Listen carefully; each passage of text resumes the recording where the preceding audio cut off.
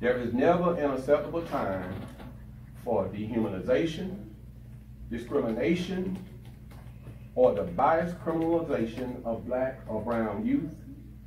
We do not need generalizations to conveniently play into existing prejudices or a dangerous history of xenophobia, domestic terrorism, and racial hatred. As I turn up the collar on my favorite winter coat, this wind is blowing my mind.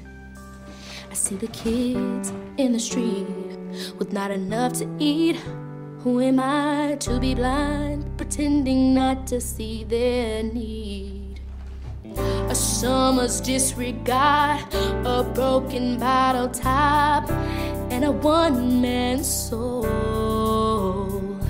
They follow each other on the wind, you know, 'cause they got nowhere to go.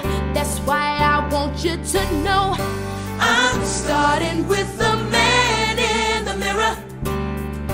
I'm asking him to change his ways, and no message could have been any clearer. If you want to make the world a better place, take a look at yourself and then make a change.